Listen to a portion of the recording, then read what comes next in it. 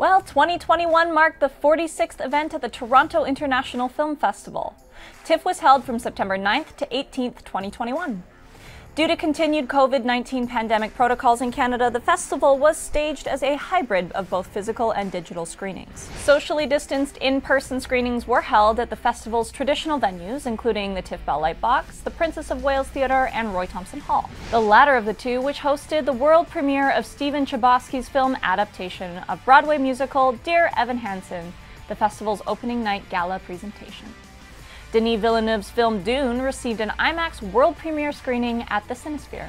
Drive-in venues included RBC Lakeshore and Visa Skyline Drive-In. As in 2020, digital screenings took place on the digital Tiff Bell Lightbox platform.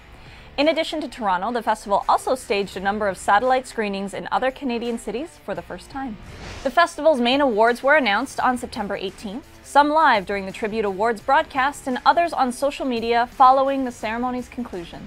A few high-profile titles in the festival program, namely Dune, Last Night in Soho, and Spencer, were not eligible for the People's Choice Award, as their distributors did not permit them to be screened on the digital platform.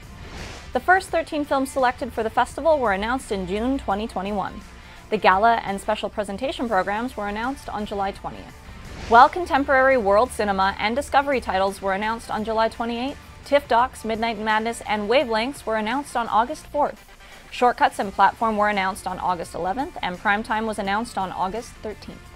Walt Becker's Clifford the Big Red Dog was initially selected to be one of the gala presentations, but was withdrawn from the festival after U.S. distributor Paramount Pictures pulled Clifford from its scheduled release due to the rise of the Delta variant of COVID-19. TIFF also announced a special event screening of an unspecified new film by Steven Soderbergh. Details of the film were not announced in advance, except that it was not expected to be his known upcoming film, Kimi. Soderbergh ultimately premiered a re-edited version of his 1991 film Kafka, retitled Mr. Neff. Kenneth Branagh's Belfast won the People's Choice Award at the Toronto International Film Festival on Saturday night.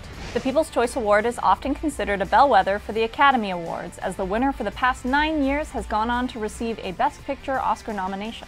This includes last year's winner Nomadland, which went on to win Best Picture. The People's Choice Award winner is based on votes and was between The Power of the Dog, Belfast, and Scarborough.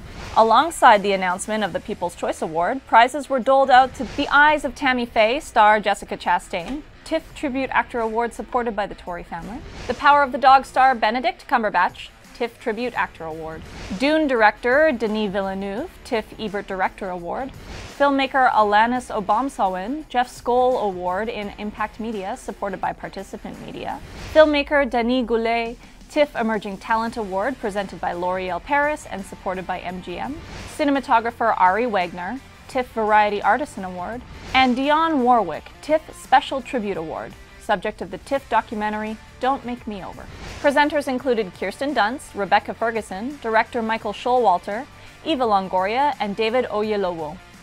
TIFF co-heads Cameron Bailey and Joanna Vincent were also on hand to dole out prizes. Here are also some movie highlights. Some of this year's buzzworthy movies include All My Puny Sorrows, a Canadian adoption of Miriam Tao's novel, starring Sarah Godin and Alison Pill. The movie follows two vastly different Mennonite sisters who leave their religion. One is successful and facing serious mental health challenges, while the other does not know what she is doing with her life. The Eyes of Tammy Faye. This movie, starring Jessica Chastain and Andrew Garfield, is a period drama exploring the real-life story of televangelists Tammy Faye and Jim Bakker and the fall of the Bakkers' empire, and Faye's subsequent rise to power. The Power of the Dog, starring Benedict Cumberbatch. This drama romance follows two brothers who share a Montana ranch duel following one brother's marriage. Dune. This movie, starring Timothée Chalamet and Zendaya, is a sci-fi adventure movie that follows the character Paul Atreides in his journey to fulfill his destiny by traveling to the most dangerous planet in the universe, where only those who are able to face and conquer their greatest fear will come out, in order to protect the people he loves.